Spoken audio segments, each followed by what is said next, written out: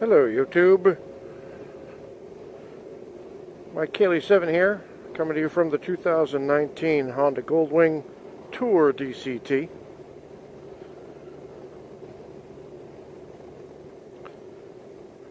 And as I ride here, first I'll say thank you for watching my videos and commenting and being so nice. Most of you are very nice. The ones who aren't, they don't watch me anymore. Or they can watch me, but they can't comment. Ha ha ha. I think I'm good with my cameras here. I think everything is properly angled. Put up this windshield a bit here. Sorry about the dirty windshield. I'll get to it. Shout out to Larry Hauser. I know it pisses him off when he sees the dirtiness. My garage is dirty and my driveway is dirty. Odd couple. That's what we would be. I would be Oscar Madison, not Matterson, listen to me. I put up a video last night. Somebody, I think an OnCar, had asked me to put up pictures from the trip. So I went through my iPhone and I selected almost every picture that I took and videos, and made a big video out of them in iMovie. Uploaded that thing, and so now it's like an hour and 20 minutes or something. It's the longest video I've ever made. It's basically a slideshow with that music repeating. Do, do, do, do, do, do. Oh. Anyway, some people like it. You can kind of watch it in spurts. How about that? If you don't want to watch the whole thing, you don't have to. Just watch 10 minutes of it. Come back later. Watch another 10 minutes. Maybe in 6 months you'll be done.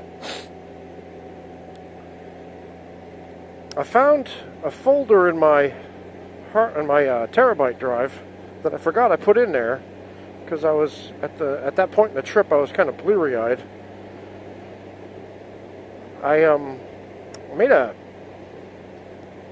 folder called At the End, and that was basically from leaving the Tetons all the way to leaving Louisville, Kentucky.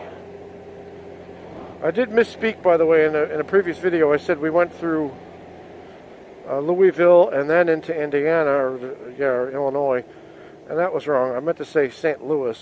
We saw the St. Louis Arch briefly. I didn't go up it, no. I didn't go near it, no. I just saw it in the distance because we were driving to get home.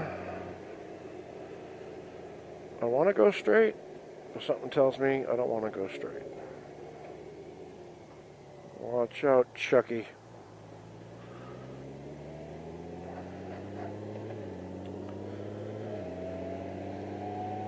So anyway, I have a bunch of videos up now. Or not up. I have a bunch of videos that I'm going to be processing. One is from Daniel, Wyoming. Another one is going through Colorado. And we have the windiness of Kansas, entering into St. Louis and getting into Illinois, and then leaving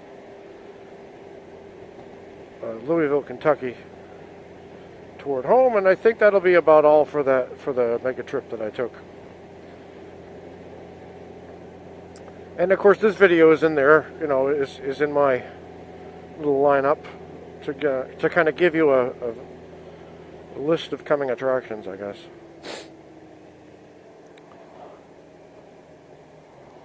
While I'm here, let me do a little review real quick of these gloves. These are the Klim Badlands Aero gloves. I've had these since I think May of this year, so what, about 5 months? And I'll tell you what happened. See, they got this nice mesh, right? See that mesh? And notice how I'm showing you my glove and I don't have to shift. Anyway, this mesh, when I was putting them on one of the very first times, it started to rip. It was a small hole at first, and it got bigger and bigger and bigger, as you can see there. So that kind of sucks. I got this massive sunburn in that spot. On this side, you can see I've got holes right around the fingers. Somebody might say, well, that's because your hand's too big. No, no, no, it's the right size. They told me to measure, and I measured exactly the way they told me, and so, yeah. So that kind of sucks. But I contacted Klim. They told me to take a bunch of pictures, which I did. Hopefully they will accept the pictures. They said, it has to be in JPEG. Well, I don't know what iPhone pictures are in. So I sent the email with all the pictures, and hopefully they will say, yeah, we will replace those gloves. Because, you know, I think they have a warranty of like a year or something. I don't know. Hopefully they'll be good to me.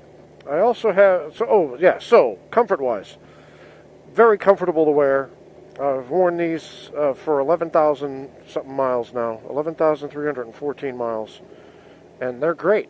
Very comfortable. I feel safe in them, even though I know they don't have as much impact protection as some other gloves, but they are summer gloves, mesh, you know. Got that big knuckle thing. Doesn't have that pinky deflector thing, but oh well.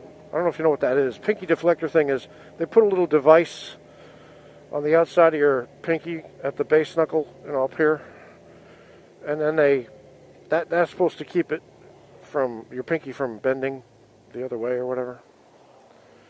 I don't know if it actually works. Go ahead. Oh, well, you're good. I thought they were going that way.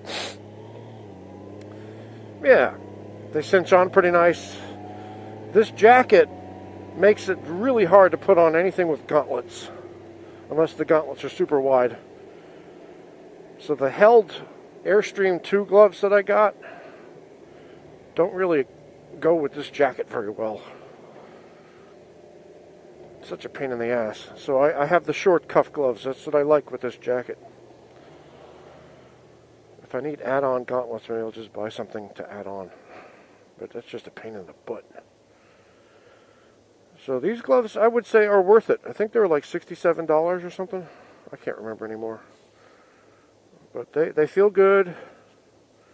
They do their job. Well, when the Velcro's working. And hopefully they'll get replaced. So that's the Klim Badlands Aero glove. Yellow light there. I'm good.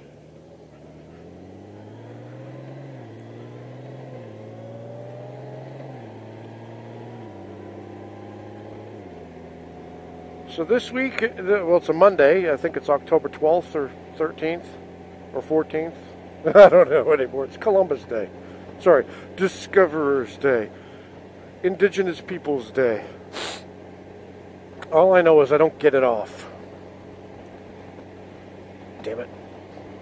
They should call it, my Kaylee 7 doesn't get the day off day. How about that? And I'm on my way to work again. Look, they're putting in a new road up here. If you watch my videos over time, you can slowly see this area grow and develop and all that. So the school is so big now, they had to put in another road to get in there for the new parking lots. So this is going to be an entry and exit at some point soon. Alright, so I'm going to let you go now. It's my Kaylee 7. I'll talk to you later.